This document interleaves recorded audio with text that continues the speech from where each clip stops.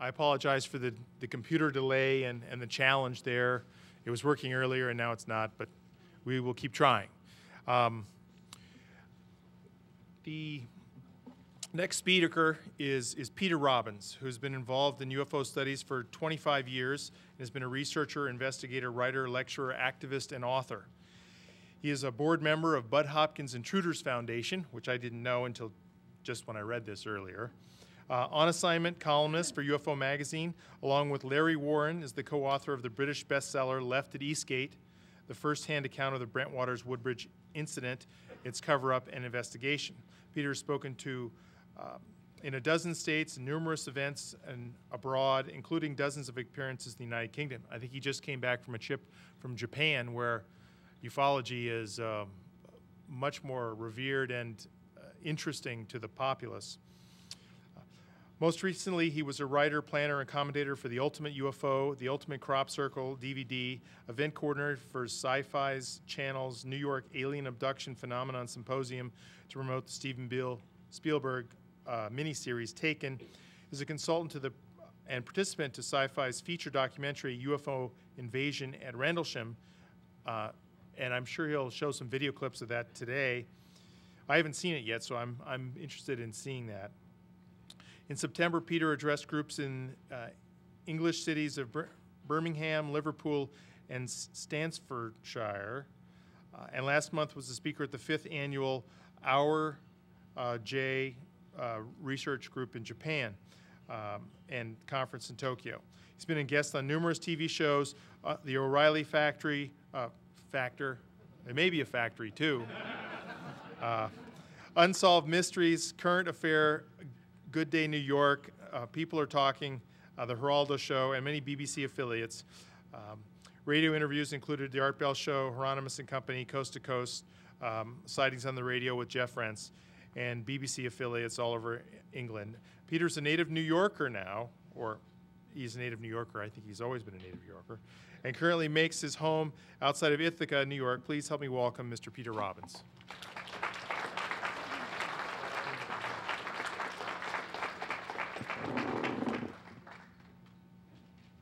Good afternoon. Hope you all had a good lunch.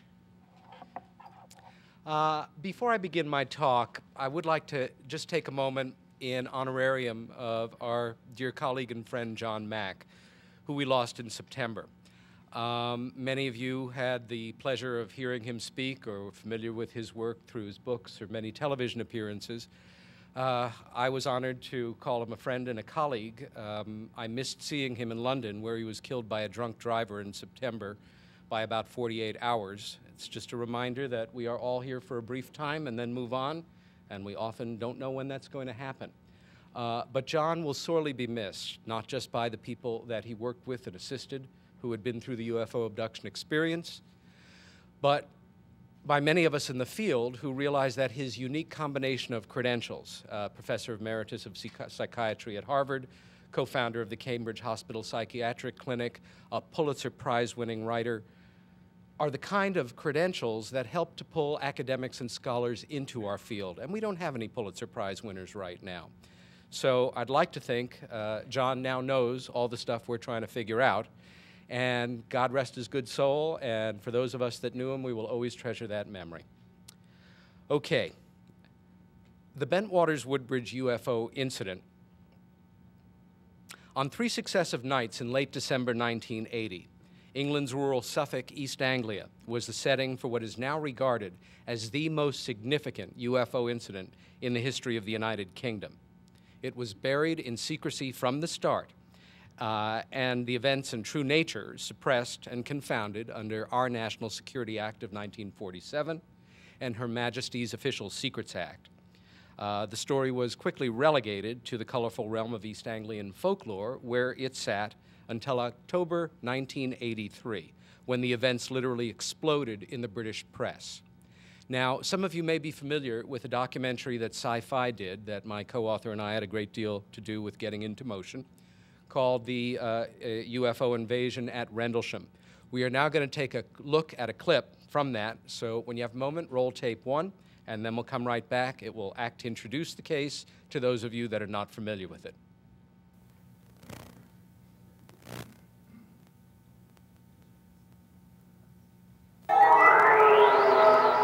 I have gone on record as saying that Rendlesham might be some sort of turning point in history.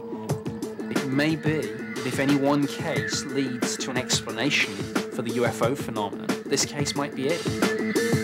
December 1980. Over a 3-night period, numerous U.S. airmen encounter unexplained lights in a metallic craft outside 2 American air bases located in Suffolk, England.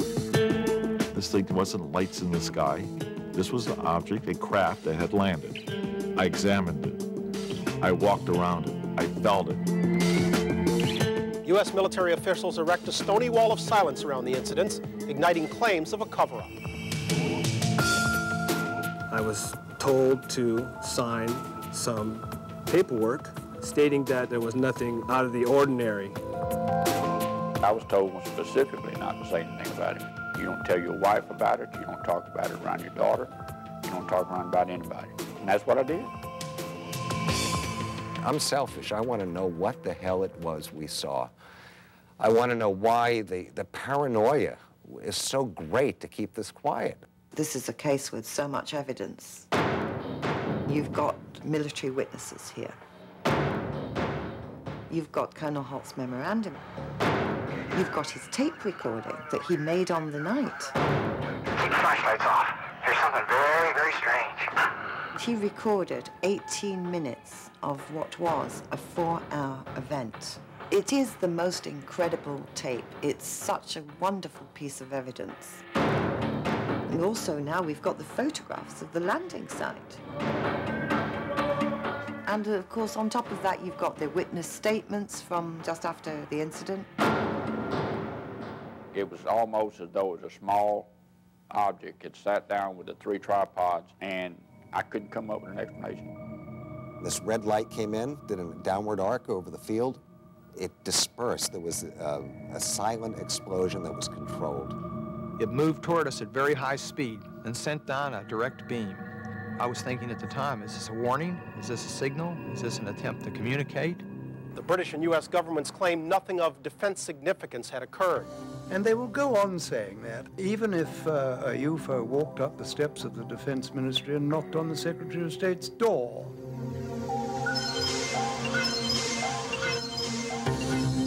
Now a Sci-Fi Channel investigation has assembled credible witnesses. It did seem as though it was observing us.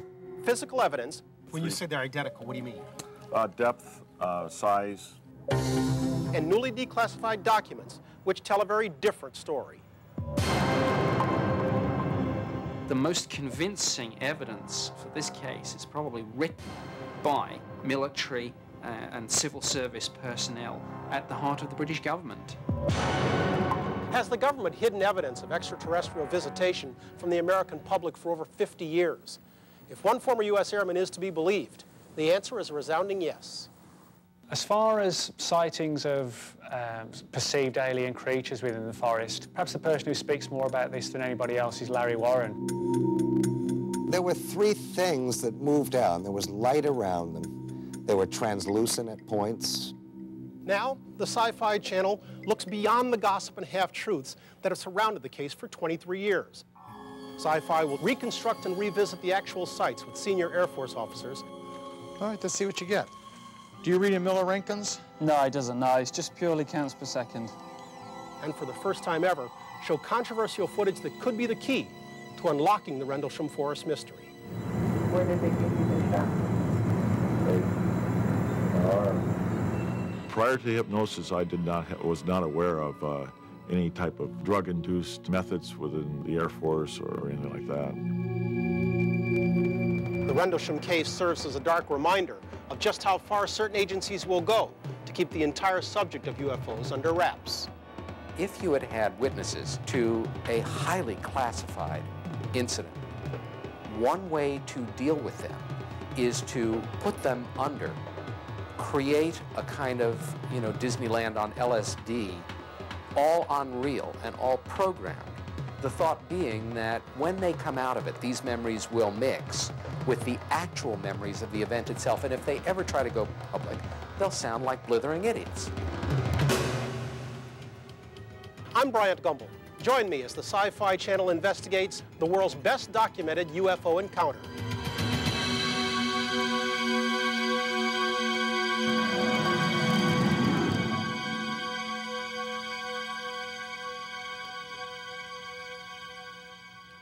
Okay, this documentary, by the way, runs about 90 minutes. I can't say I agree with every part of it. Nobody ever gets the whole story right, especially in paranormal accounts. But they did quite a good job, and I understand it stays in rotation on Sci-Fi Channel, so you may see it again on there, and is due to be released as a DVD sometime next year, so keep your eyes open for it. Again, this story broke in the British press in October of 1983, more than 20 years ago. It broke, well, it was put in motion because the year before, one of the eyewitnesses decided to go on record for a Freedom of Information Act action. And that resulted in the release of that one-page report we saw briefly by the then Deputy Base Commander Charles I. Halt, now known in the field as the Halt document. The former airman who had given the information, Larry Warren, and that document were the centerpieces of the coverage in Great Britain. Now, giving specific information in this type of legal action about the event that he had been involved in and the men who had been through it with him was not without its risks. But in doing so, Larry Warren became the case's whistleblower, and the incident has remained in some corner of the public eye ever since.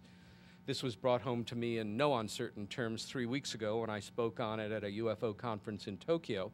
And we do have many brothers and sisters over there who take this subject much as seriously as we do, including a wider section of the general public. Left at East Gate first appeared in bookstores more than 7 years ago, but information has continued to make its way to us in the intervening years, in the form of letters, emails, personal accounts, and interviews. Some of this material has a real bearing on what we know about the incident as a whole, and on Larry Warren's involvement in particular. Additionally, certain material that didn't make it into print was every bit as significant as material that did. Pulled together, they form something of a cohesive update on what actually happened in those woods and on those bases on that series of 3 nights, and what happened after the fact to some of the key witnesses. First, though, we need to review the basic events that make up the Bentwaters-Woodbridge UFO incident. Let me begin by saying the events are set against a very chilling pair of Cold Water backstories. At the time, December 1980, the U.S. military maintained a stockpile that I have strongly been led to understand was something like 350,000 kilotons of nuclear ordnance in appropriate depository areas below the Twin Base complex. Now, while secret, this fact was well known. I should also say here that that was in full violation of our then existing treaty with the United Kingdom, which was adjusted in 1982 to allow some nukes to come over. While secret, this fact was well known to personnel like Airman Larry Warren, who possessed a secret security clearance and had been specially trained to work around nuclear ordnance. The other variable concerned the growing pro-democracy movement then taking hold in the shipyards of Gdansk, Poland, under the leadership of Lech Walesa, who went on to become Poland's first president. The Soviets were most concerned about this situation and its ramifications, and although we folks didn't know it at the time, in December, late December 1980, the Soviets had massed more than 100,000 crack troops along the Polish border, and they were ready to roll if the Soviets felt that the Polish nation was threatened from its socialist moorings. Now, every single NATO base in the UK and in Europe during this period of time was on a full red alert. Red is one step below black, and black is war. On the first night of activities, UFOs were observed in the skies above the Twin Bases and the Rendlesham Forest that connects them. Airmen in the Bentwaters and Woodbridge weapons storage areas, and that's nuclear weapons storage areas, first saw the unknowns from their observation tower as well as on radar. Laser-like beams of light were shot down into the weapons storage area. And although he might deny it now, Colonel Halt told me to my face when we met some years ago with Larry in something out of a fictional book, because it was in a food court in a mall right across the street from the Pentagon, that those beams of light somehow penetrated through the hardened bunkers under which the nuclear weaponry was kept, and these are alternating layers of steel, concrete, metal, and in the most chilling kind of military terminology, said that these beams somehow adversely affected the ordnance. Now, the good news, of course, is that it didn't adversely affect them in a way that they detonated, but I guess that they would have had problems targeting them after that. Okay. Also that night, law enforcement personnel called LEs, these are the equivalent of civilian Air Force, well, civilian police on an Air Force base, at the east gate of RAF Woodbridge, the sister base about 6 miles away, observed unidentified lights in a wooded area outside the base's east gate. The lights could not be accounted for, well, although there was no indication of a crash, no sound, vibration, or fire, the lights could not be accounted for, and they radioed for permission to go in and investigate as they would in any similar situation. Permission was granted, and the 4 men headed off base and into the woods. As they entered the area of concern, their Motorola radios began having transmission problems and then ceased functioning. The men were out of commission with the base for the next few hours. They soon came upon a machine of unknown origin, triangular in shape with a black glass-like surface. It measured approximately 7 feet on each side, equilateral triangle, and was found slowly maneuvering through the trees at about chest height, nice as you please. Airman Peniston got close enough to see unknown symbols or letter forms on the craft's surface. Airman Burrows got even closer and pulled his sidearm on it. 3 of the 4 men returned to the base hours later with incomplete memories of their time in the woods. The 4th man did not return with the others and remained missing for some days afterwards, a potential public relations nightmare for the Air Force on top of these 2 rather chilling backstories. On the second night, the UFOs were again seen, but this time moving in a seemingly grid-type pattern over the general area. Evidence of landing sites was found in the surrounding countryside in the form of circular depressions in the soil and were similarly triangular, equilaterally triangular in pattern. Beta and gamma background radiation readings in the depressions registered in excess of 10 times the norm for the area, a statistic that was later confirmed for us by officials in the Ministry of Defense. Similar readings were recorded where tree bark had been ripped from the trees in forest canopy areas where branches were torn out as these things came down and set down in the woods. Events culminated on the 3rd night. With UFO sightings continuing, Deputy Base Commander Charles I. Halt, he and his men recorded their reactions, well, he recorded their reactions to the unknowns as it flew overhead, irregularly shooting down laser-like beams of light into the immediate area, as you just saw in that recreation. They also documented a landing zone and made plaster casts of the circular impressions in the ground. But more significant was what occurred in a farmer's field less than a mile from the perimeter of RAF Woodbridge. This was the event that Airman First Class Larry Warren was involved in. During guard that night, and remember again, this is a time of strict emergency. Every single perimeter post around this base was manned. There was even concern that if the Soviets moved into Poland, that they might have to deal with Soviet paratroopers coming down in Suffolk that night. So, as you can imagine, clips were in, safeties were off, and it was pretty tense. Now, Larry was stationed at the most remote perimeter, perimeter post 18, which is at the far end of the runway. And he was listening on his Motorola radio as other security police were describing UFOs they were seeing several miles down the line. Because of where he was situated, he could not see that angle, so he was not watching them. But there was some joking going on. Nervous joking is often accompanies such things. A more senior personnel came on the radio, told him to shut up and clear the channels. This was serious. Shortly after, Larry was radioed to close his perimeter post and that he would shortly be picked up by a military vehicle for another assignment. The vehicle, a military pickup truck, picked him up, and they soon joined other vehicles converging on the base motor pool, where many of the vehicles hooked up light-alls, which are kind of the military gasoline-driven portable equivalents of the big Klieg lights most of us associate with Hollywood premieres or something like the Northern Lights. The vehicles pulled together at the main gate of RAF Bentwaters and sometime after midnight rolled off into the English countryside, setting up another treaty violation as these men were fully armed and, in fact, of course, loaded weaponry was not supposed to be taken off the base. Their destination was a remote logging road about 6 miles from Bentwaters. but less than 100 yards from the RAF Woodbridge Eastgate Road.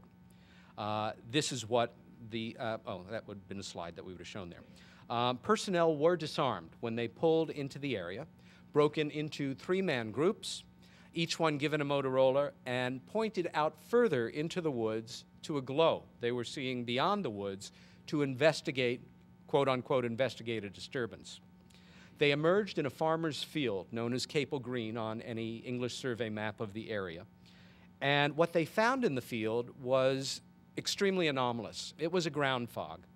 And for anybody that's either been to England or seen a Sherlock Holmes movie, we do associate ground fogs with British kind of weather and landscape, but this was not normal. It was round. It was about 40 feet across. It stood a foot or so off the ground, and it was self-illuminated. The men were ordered to surround it in a maneuver that normally would have been reserved a covered wagon or a broken arrow to surround an unsecured piece of nuclear weaponry. Something I always questioned. It's a little like throwing yourself on a grenade. In this case, it's not going to help an awful lot. But they did surround it, and the light-alls, some of them were brought out into the field. None of them would work. Once again, Motorola's were fritzing out. Flashlights would not work. There was a static electricity charge in the area that was so ferocious that these guys, primarily 18, 20-year-old young American guys with good, healthy heads of hair, and this unit wore berets, not helmets.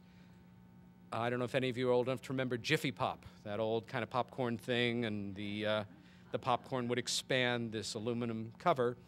He said it was like Jiffy Pop. Our hair was going on end to such a degree it was pushing our berets off.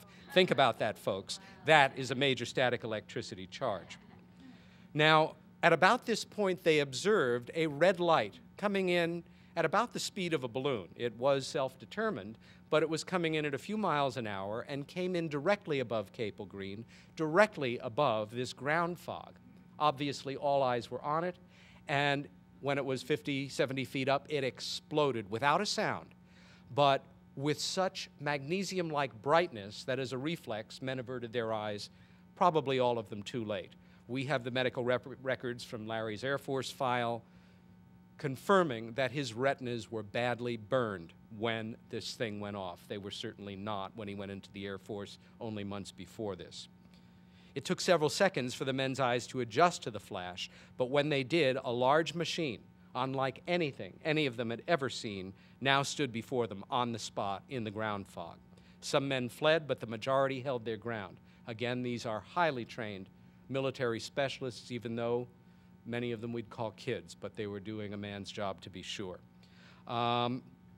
They held their mark, and a standoff began, and they were close, between 15 and 20 feet from the surface of the craft.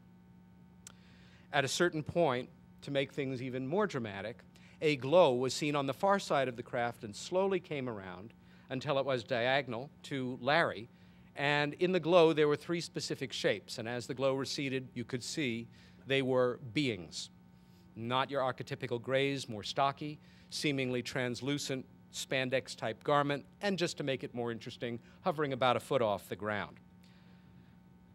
Once again, the men held their ground, and within a short time, a senior-ranking military officer, who Larry and I unstintingly maintain was then Deputy Wing Commander Gordon Williams, a full colonel, who retired not long after moving up the fast track by keeping his mouth shut, I think in part, and left the service as a 2-star general, and has commented on this and seems to be playing with us all by saying, I will neither confirm nor deny my involvement in this story.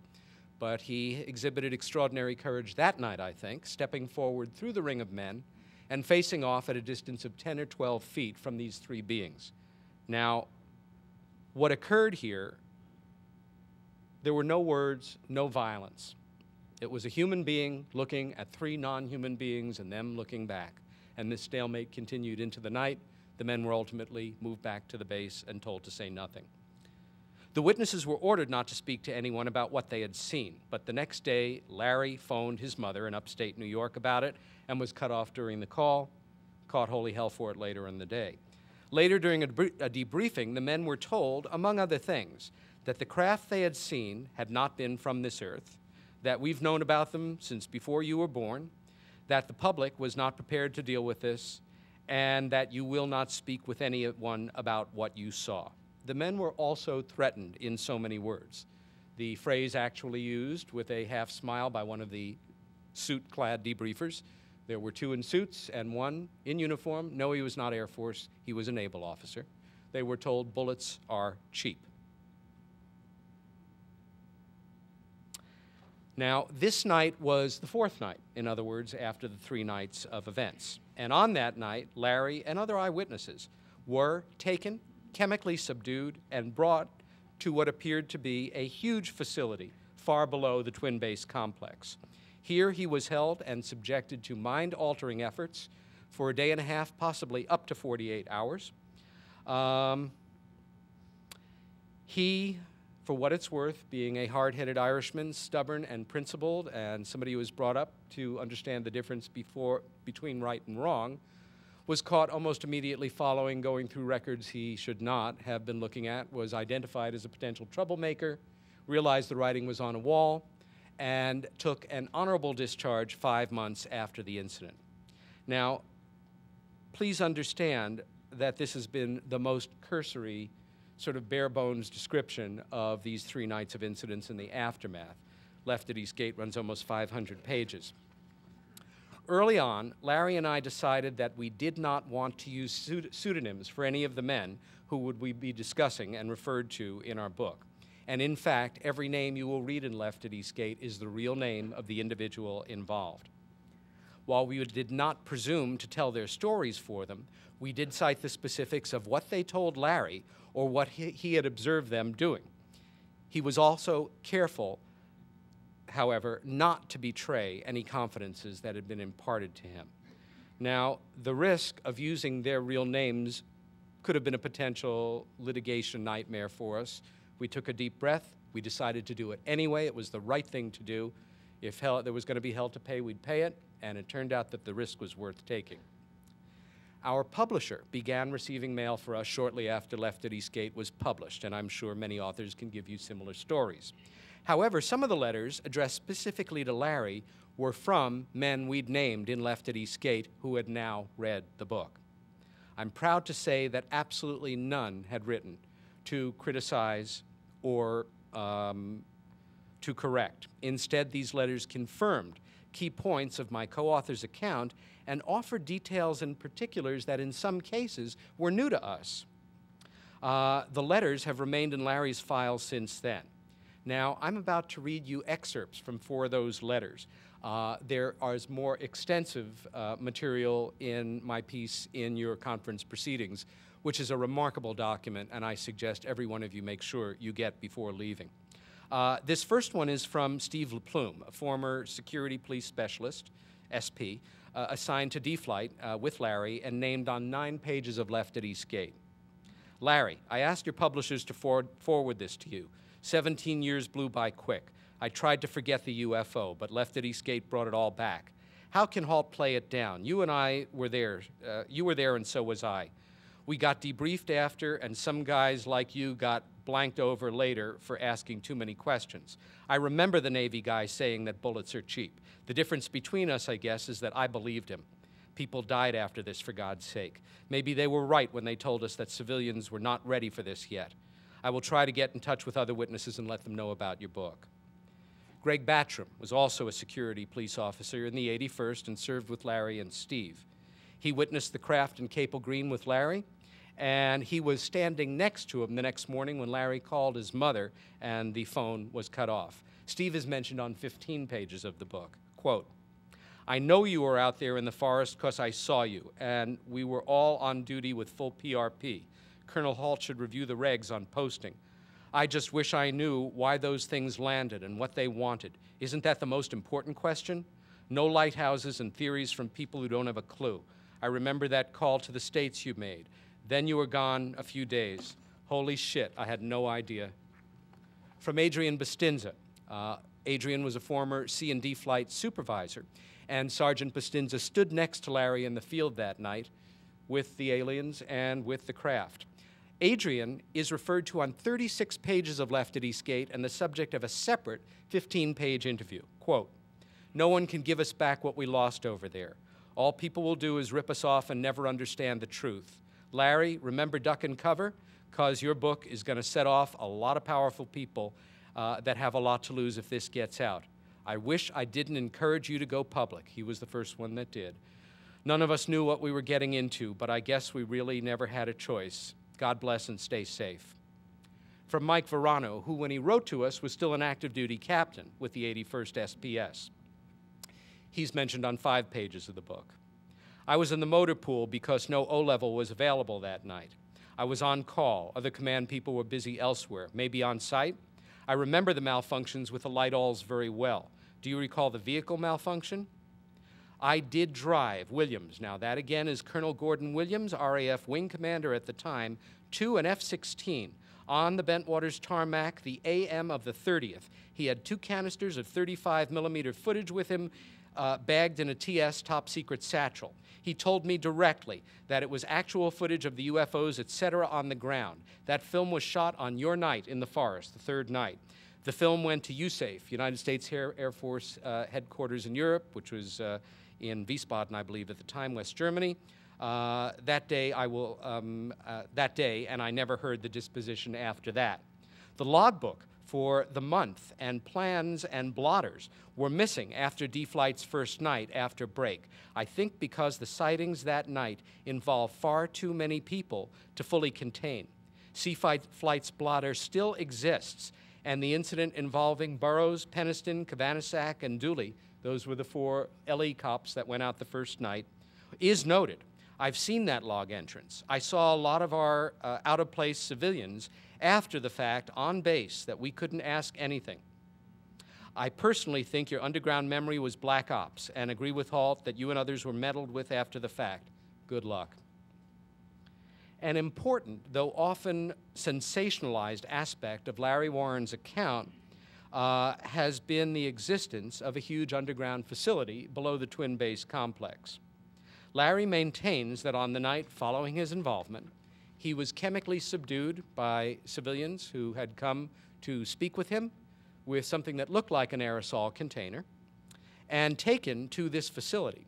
He remembers his ears popping in the elevator descent, and that kind of auditory hallucination is literally impossible to create in a physiological way unless you're going up or down in a strict descent or ascent. During the time he was held there, he was subjected to a series of procedures which seemed geared to confound or confuse his actual memories with purely implanted ones. Larry's description of this place and what he remembered of it form an important chapter in our book and in this story. Concerning the actual physicality of such an underground base and the associated tunnel system, 2 separate breaks came our way in quick succession toward the end of our 15-city speaking tour in the UK in 1997. On June 27th, a Suffolk UFO researcher who I had complete confidence in and developed a good relationship with introduced me to B, an independent civilian contractor who'd been employed by the Air Force in Suffolk for more than 20 years. He still held all the appropriate secret security clearances. B and the crews he supervised had worked all over the Bentwaters complex and occasionally beneath it. He agreed to an interview but kept it fairly brief, and I understood because the circumstances were unusual, and if one had some concerns, what was going on might have made it more so. At the time, we and 2 colleagues were sitting in a van parked in the rain at the back gate of RAF Bentwaters Air Base, while Larry and 3 colleagues had gone over the wire completely illegally and were on the base reconnoitering with a video camera while watching out for security vehicle patrols. They were keeping in touch with us by the time with Motorola radios. B told us that there are underground concrete tunnels that ring the base just below the surface. Pulley hooks are set in the tunnel every 30 feet to enable hand-pulled trolleys to move through. B had been down a number of times and through the tunnels and thought the tunnels connected to underground bunkers. He said RAF Bentwaters had the largest underground bomb dump in all of Europe. Huge banks of infrared lights kept the ordnance at a certain temperature, which is 103 degrees Fahrenheit. So if you are keeping nukes at home, 103 degrees is what you need. with multiple backup systems to ensure the temperature would remain at that constant. The fixtures and huge generators which powered them were still in place, which means they may still be in place now. B also pointed out from where we were sitting through a van window a mound where the concrete tunnel stopped, and on the far side of which were a set of water tanks. He maintained that they were completely fake. Quote, "'Cause we tried to release the water and it wouldn't go. The valves don't work. It's made to look authentic. I think if they move in a mobile crane," I think was the word, it was somewhat inaudible on my tape, and I think that was it, "these tanks would actually virtually lift out, and underneath them is probably a staircase that goes to the deeper underground bunkers."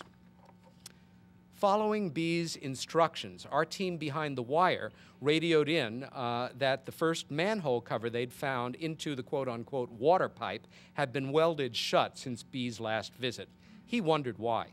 Manhole covers ring the entire base, and he had been down many of them.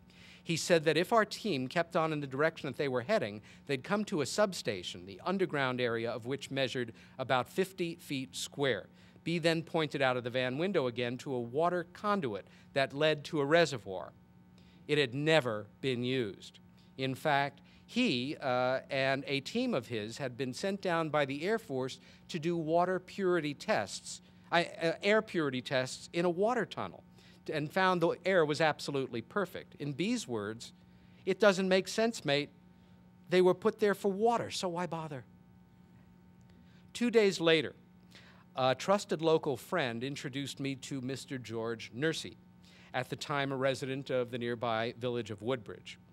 7 or 8 years earlier, George had been employed as a quantity surveyor by the Properties Services Agency, PSA, a now defunct British government organization which looked after the upkeep of military and government buildings. One afternoon, alone in the PSA office, George pulled out some architect's plans from a half-open drawer. On examination, they clearly showed 3 tunnels running between RAF Woodbridge and Bentwaters. The interior space was so huge that George felt they could have easily accommodated the population at its highest of the twin base complex together, 4,500 to 5,000 people, for a year, and he was adamant about this. While the plans did not indicate the depth of the tunnels, George estimated that they were about the size and scale of the Channel tunnels that connect Dover and Calais. And if you've never been through the Channel Tunnel or seen photographs of them, they are bloody huge. They're absolutely monsters. He also added that if you walk down Friday Street, a country road not far from where I stay when I'm there, and that is very close to RAF Bentwaters, if you looked at a certain part, you would see that the ground dips, which is a man-made subsidence from a tunnel that had been bored years earlier. It was definitely a man-made dip and went right under the Bentwaters perimeter wire.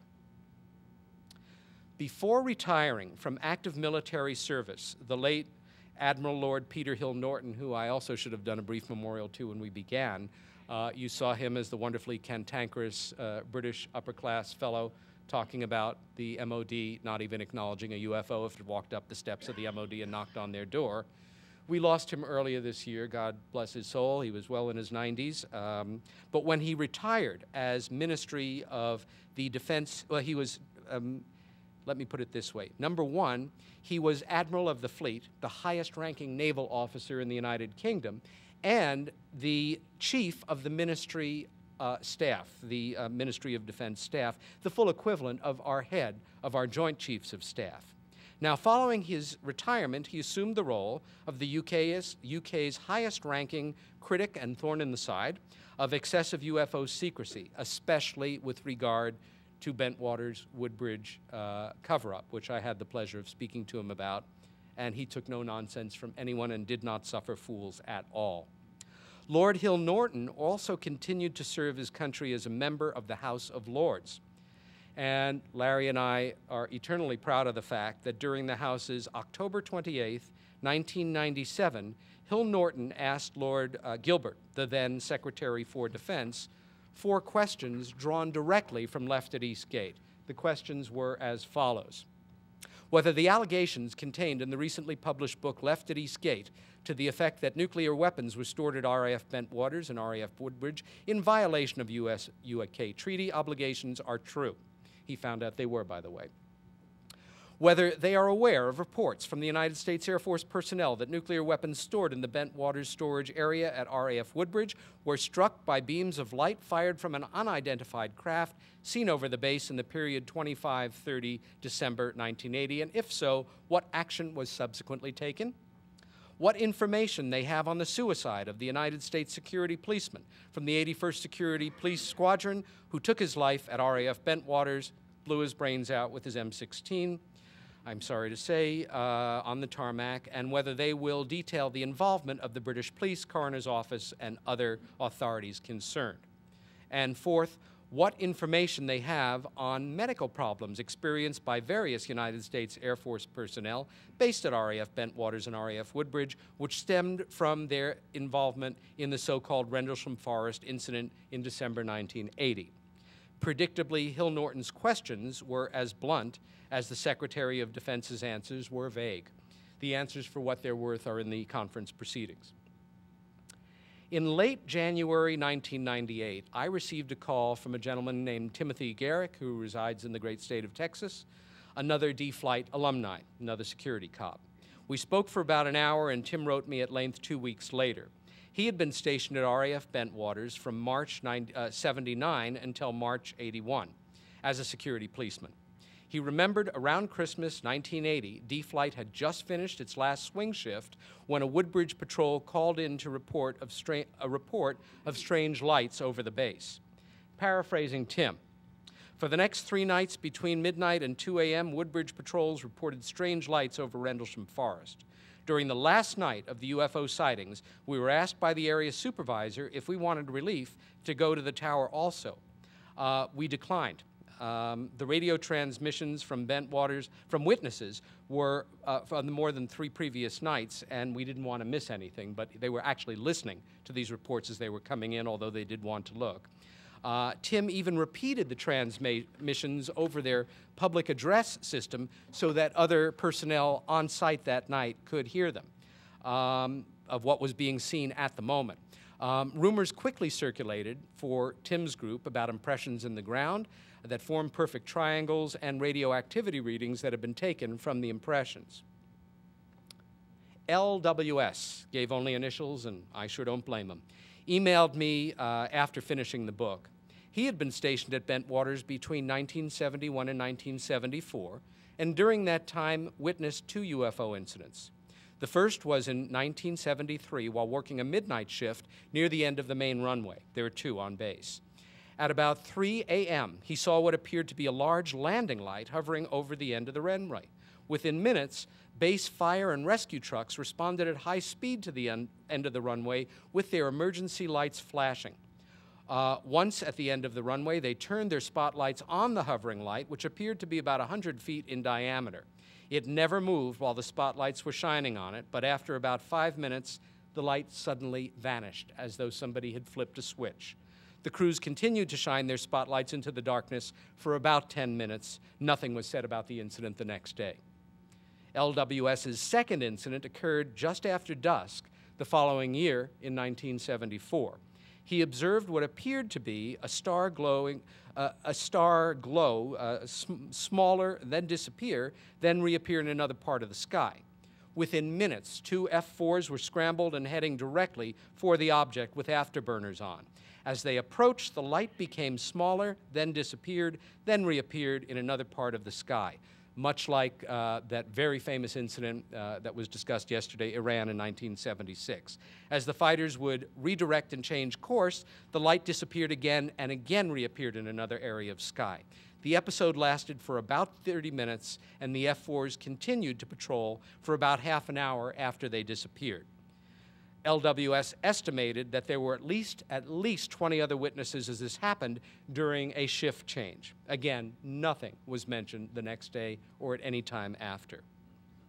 Now, in the summer of 2000, the Ministry of Defense, I'd like to think in part because of the impetus that we created with popular interest for this case that had never really swept the UK since it broke in '83, that they released, I guess, several dozen documents I would not say there was any smoking gun, but they did have some interesting smoke. The real surprise was 2 years later, in December of 2002, the ministry released more than 150 pages of event-related letters, reports, which I know Nick Redfern is very familiar with, public inquiries, and parliamentary correspondence. In effect, making this 20-year-old news story news again, and the subject of new headlines and coverage all over the Soviet Union.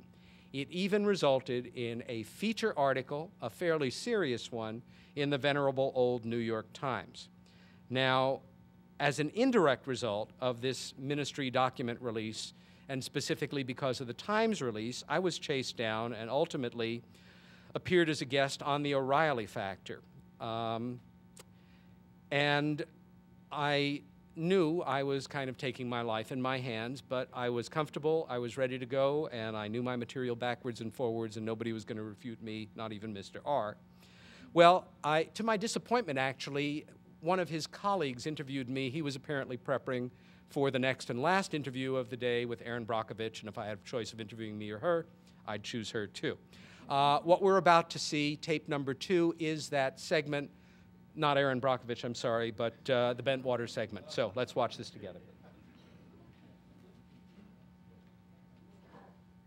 Resolve Problem segment tonight, one of the great UFO mysteries of all time, and it comes from England, where in 1980, a, quote, strange glowing object was sighted in Rendlesham Forest.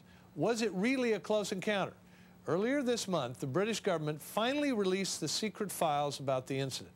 Joining us from London to tell us what was in those top secret files is the author of Left at Eastgate, Peter Robbins. So, Mr. Robbins, what did these files reveal? Well, good evening, John. Also, I'm co-author of that book with one of the men who was involved, named Larry Warren. The files comprised 180 pages of documents. There is no smoking gun in the documents, but there's an awful lot of smoke. It was a series of events over 3 nights in Suffolk, rural area, 22 years ago this week. It culminated in the appearance of an object which does not seem to have originated from earthly sources, and there were many military and civilian witnesses. I'm holding several of the documents in my hand, and they underscore the seriousness with which Her Majesty's Ministry of Defense took the subject. They refer to the fact that these unknowns were picked up on radar by one of the major radar stations in the area, that those tapes were confiscated shortly after by the Americans, and that another radar station nearby did not record them, and there were no recordings. Also, that the deputy base commander himself, who wrote the most provocative document in the file, which has been released some years now, actually tape recorded some of what he saw that night with his men, which involved, among other things, a thing coming through the sky in the woods, maneuvering in a way that Mr. none of Robbins, our stuff can. Generally, most people like to eliminate all the possible alternatives before they embrace a UFO theory. Absolutely. What about the Big Bird theory? This involves Big Bird 16 and a United States Air Force low-altitude spy satellite, which was designed to eject a canister containing film and had a parachute system that brought the thing down to Earth. And there is at least the thought that the parachute system failed, and what everybody saw in England that night was actually the canister containing the film that sort of made a crash landing there in near the Air Force Base. Good question. I've spoken with a number of the witnesses over the years, and again, my co-author was an eyewitness to the most dramatic aspect of these events. Let me read to you from a document written by the deputy base commander and dated several weeks after the incident. The object was described as being metallic in appearance and triangular in shape, approximately 2 to 3 meters across the base and approximately 2 meters high. It illuminated the entire forest with a white light. The object itself had a pulsing red light on top, a bank of blue lights underneath, and was hovering or on legs. As patrolmen approached the object, it maneuvered through the trees and disappeared. At the time, the animals on a nearby farm went into a frenzy. It goes on from there, but I think we can safely say this was not an ejected canister of film. Well, okay. If then that it wasn't the big bird theory, I mean, what do people really think this was? I mean, this was some distant, far galaxy paying a quick visit?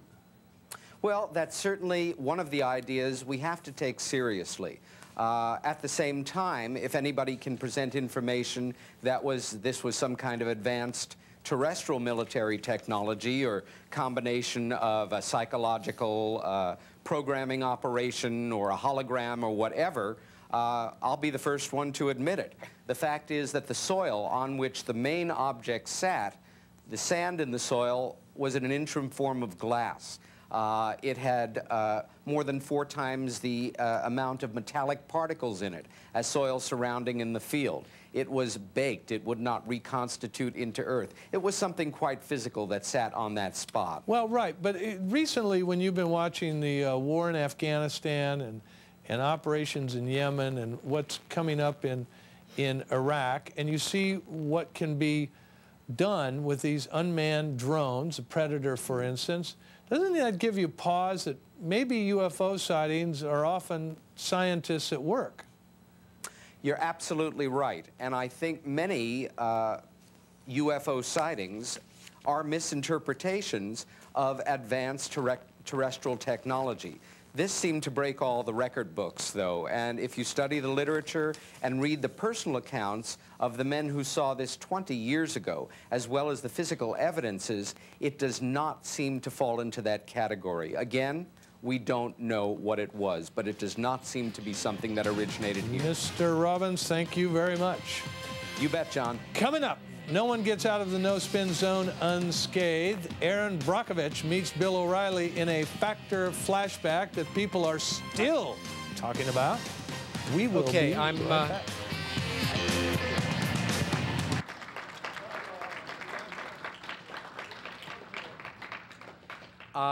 We're coming in toward the end of my time, and I've got a little thing here they tell me is an auxiliary speaker strapped to me.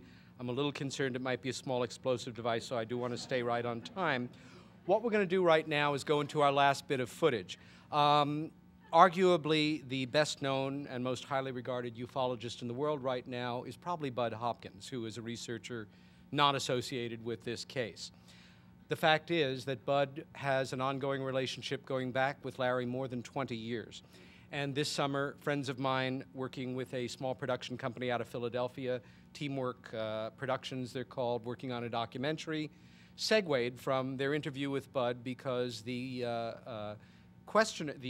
producer had recently read Lift at Escape and got Bud to comment about Larry. And to the best of my knowledge, this has never been done. I can tell you right now that nobody outside of the editing room and myself have seen this, so let's roll tape number 3, Bud Hopkins in July. That a little bit.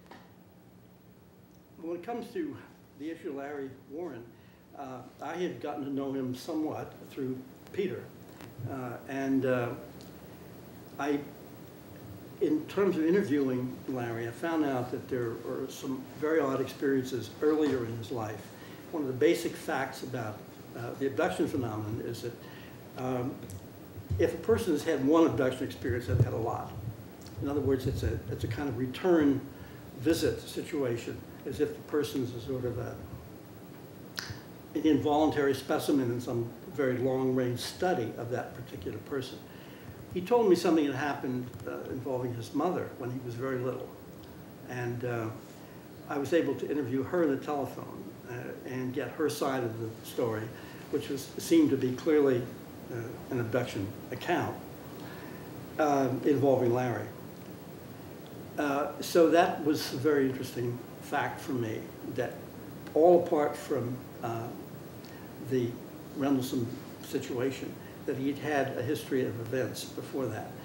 And when I did hypnosis with him, it was about what happened right at the very beginning of the Rendlesham situation, especially what happened in the day after his real experience out in the woods. And his memories were, before we did this, were somewhat confused and awed in terms of the patterns of the abduction phenomena as we've come to know them. And so when we did hypnosis, what emerged was that he had been, not in this particular case, involved with an alien phenomenon in his own experience afterwards, but this seemed to be a kind of government-sponsored, sort of a brainwashing thing using hypnosis and other, and perhaps drugs and other things, which of course means that he's going to have laid into his memory certain images that are totally confusing and contradictory, and thereby he's going to have discredited himself. So when we did this session, it was quite startling, because this seemed to be essentially stuff that was going on involving government. But you found him very credible, especially under hypnosis. I do, yeah. And tell me about his credibility. Yeah. Now, in terms of the credibility, the problem here is that he'd been worked on by human agencies here. In other words, he'd been a witness whose memories had been deliberately distorted. That makes it very tough. It isn't as simple as somebody who just has an experience and remembers it straight. He remembered the experience one way, and yet under hypnosis what emerged was a different sort of source of the imagery, which means the whole process has been a little bit muddied, which is the purpose, I assume, that the government carried out their processes of hypnosis upon him. Were you able to extract enough information from him under this state such that it corroborated what he had basically said, to Peter and other people? Before you answer that question, 2 seconds. Ready? Go ahead. And go. The results of hypnosis, first of all, there was a problem that he got quite frightened and wanted to end the hypnosis. There's a kind of a myth about hypnosis that the person's some sort of just garrulous, helpless person, and yet the person does have control. And I've had this happen a number of times where the person just says, I don't want to do any of this anymore, I want to stop this. And he was quite shaken by what he was remembering, because it was partly so different than what his conscious memories had been. And the weird thing is, for poor Larry, he has A, his conscious memories of what happened that night. B, he has a sort of unconscious set of memories, unclear, about what happened afterwards. And then 3, he had the hypnosis, which sort of straightened out the false memories that had been implanted in him after his experience. It had nothing to do with what he experienced in the woods, but his debriefing, so to speak, afterwards. So I think it left him quite confused. And it's obvious to me that if this did happen to a human being, especially somebody who was already an abductee, you're going to come out of it pretty cloudy and pretty confused. It's difficult to sort out. I know the information that we've looked at hardly resolves this world-class mystery, but it does add to the body of information on the case, and again on Larry's experience in it. If ever again such matters are addressed by congressional committees and the like, the Bentwaters-Woodbridge UFO incident is the one I would zero in on. Almost all of the principals are alive and well and currently serving or formerly serving Air Force personnel. I thank you for your time and attention.